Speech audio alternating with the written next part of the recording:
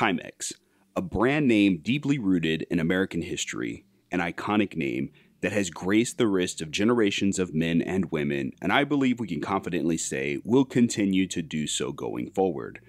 And there have been countless models and designs from military-inspired watches, field watches, and dress watches, most analog, some digital, and all having utilized mechanical hand wind, automatic, solar, or quartz-powered movements. And who can forget the forever memorable catchphrase from the 1950s and 60s, "It takes a licking and keeps on ticking." Could take such a licking and keep on ticking like no other watch built. While the phrase isn't used any longer, last seeing a brief revival in the 1990s, when someone brings up a Timex watch or brand, you will most often hear someone blurt out the phrase, "some 60 plus years later." Now I say that's a damn good campaign slogan. Today, we're taking a look at a very specific model from Timex, which was reissued back in 2017, the Timex Marlin. Originally modeled after the mid-century 1960s version with its classic Art Deco numerals at each even number marker, there are also reissued versions like this Marlin in a yellow gold tone case that mimics the look of the Marlin designs of the late 1970s.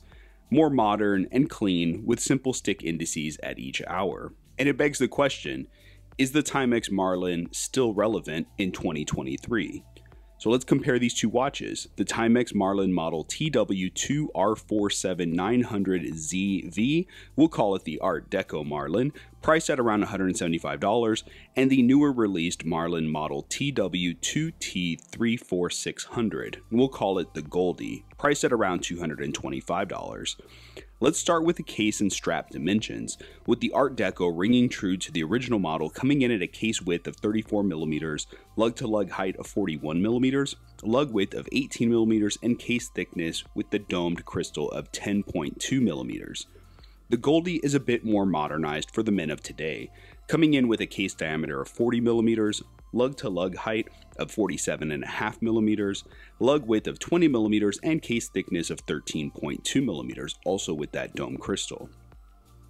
Both watches feature only 30 meters of water resistance, which is to be expected as a dressier piece, and while they are wearable as a daily wristwatch for non-sporting or water activities, there will be a risk of damage due to both watches featuring domed acrylic crystals. Depending on where you stand with acrylic crystal, you may see this as a positive or as a negative. I like the vintage aesthetic and don't mind acrylic. Plus, if you do happen to get a light scuff or scratch, some polywatch will wipe away your tears as easily as it wipes away those scuffs. The case of the Art Deco is solid stainless steel, a welcome upgrade from some of the vintage versions and even more affordable modern Timex models that utilize a base metal plated case and often feature a steel case back only. From the side, we see a split beveled edge giving nice rounded slopes where the upper and lower halves of the case meet. We also see that box domed acrylic crystal sitting atop like a dewdrop. The straight edge drilled lugs curve downward just slightly and are a nice vintage touch. I like how the delicate unsigned crown hides into the case for a sleeker profile.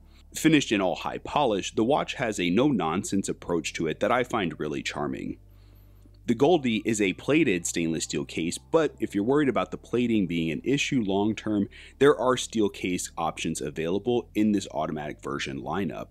I personally think the silver case option is very timeless, but I like the more formal look that the Goldie has to it, whether in this silver dial version or even the black dial and gold case variant. Almost identical to the Art Deco, the case shape design is the same, but we lose the drilled lug holes. I have to admit, I was a bit bummed to see this version did not have the drilled lugs. I like that vintage touch that they give to the watch. Now, I wanted to see the quality of this mesh bracelet as well, and I have to say, it's built a bit better than I had assumed it would be. It's smooth to the touch, easy to adjust, both on the clasp end and with the quick release spring bars. But I'm sad to report that unfortunately both watch straps leave a bit to be desired. The faux alligator print and high gloss of the Art Deco is executed a bit weak, giving a more plastic look and feel to it, rather than that of a luxurious exotic leather strap. The Goldie mesh gives me concerns with possible long-term rubbing off of the plating, which may be a major concern, and I dislike the straight bar end links and would have preferred curved fitted end links to match up with the case. It comes off as looking like more of an afterthought than a cohesive design element. Lucky for us though, these quote-unquote issues are remedied with a quick strap upgrade. Both have the potential for a wide variety of strap colors, materials, and textures. But since I don't own many 18mm straps at all, I'm afraid we're limited to our imagination for the Art Deco model. The Goldie is a bit loud, I would say, on the gold mesh, which is great for some, but I found for my taste that when toning it down on a strap, the watch has just the right bit of flash and balance with rich dark colors or even lighter earth-toned options. Here's a few of my favorites.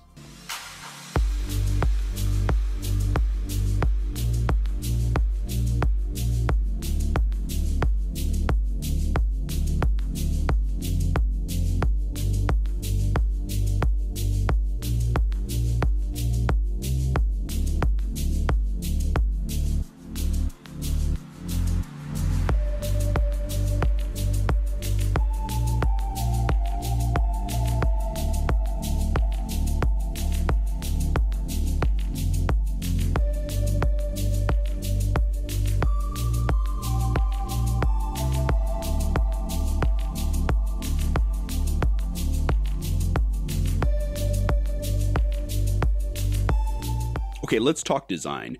The Art Deco, simple and clean, with its shimmering sunburst champagne dial color and texture, radiating light. It's contrasted so perfectly with its dark enamel black sword-shaped hands with thin needle seconds hand, and upon closer inspection, the dial actually looks like it's convex, curving down towards the edge of the case. I think it would have been nice to see the Art Deco numerals also in black, but by choosing the steel finishing, there's a bit of depth given to the dial, and perhaps it would have looked too flat with just black painted hour markers. I think choosing a matte finish strap for this watch allows for that sunburst dial to take center stage. I feel that with the faux lizard strap in high gloss, there's a bit of competition from these features. The watch is light and comfortable, but for my wrist size, I would have liked to see it come on a 20mm strap. I could get used to the smaller case size, but a wider strap would give more of a wrist presence on my 7 1/4 inch wrist. The watch has a solid caseback, which is a press-on caseback. I think it would have been cool to see an exhibition caseback with the manual wind movement, but that is only because the other watch has that feature, as you'll see here in a minute. Now, design of the Goldie is a bit hit and miss for me. I like the sunburst silver dial color. I think it leans towards plenty of strap colors available and can play well in any season of the year. The Timex branding and automatic indication is small and unobtrusive. It's unpretentious, which I can appreciate. The hour markers are simple stick indices that are applied in gold tone, and the black printed minute markers are easy to see. And while there is lume on the hands, it's somewhat useless as there's no lume on the hour markers, and the lume fades extremely quickly. The date window is small and unfinished, and I think if the date window was just a tad larger, it would look a bit more balanced. Lastly, the biggest issue I have is that the handset is too small for this dial. The minute and seconds hand do not reach out to the minute markers, so it makes the watch look disproportionate. Moving to the back, we see there is a screw-down caseback that has an exhibition case showing the movement, which, as you can see, is the common Miyota 8215 caliber, a 3 Hz movement with 21 joules, 40-hour power reserve, and this particular watch has an impressive accuracy of around 0 to -3 seconds per day. The Art Deco, from what I can find through a brief online search, seems to be determined as a deconstructed Seagull ST6 movement, converting it from automatic to hand wind only. And I know some will poo-poo on the use of a Seagull movement, but my experience with many of their various movements has been more positive than negative. This particular hand wind movement has 17 joules, is also beating at 3 Hz, and when fully wound will give you between 30 to 36 hours of power reserve. The accuracy fluctuates as the mainspring is winding down, but when fully wound, it too has a rather impressive accuracy of around 0 to +3 seconds per day. If you've personally experienced any issues with the 34mm hand wind Marlin reissue, please be so kind as to share it with us in the comments. So what do you think? Is the Timex Marlin still relevant in 2023? Is the Art Deco the superior model, ringing more true to the original design? Or is the Goldie reimagination and modernized update the better model, despite its shortcomings that I've pointed out? Share with me what your thoughts are, and if you enjoyed this video, be sure to give it a like and consider subscribing to see more like this in the future. And if you stuck with me this far, I wanted to let you know you rock, and y'all are the reason I put so much effort into these videos for you to enjoy. Thank you for that. And until next time, as always, may the Schwartz be with you. Take care.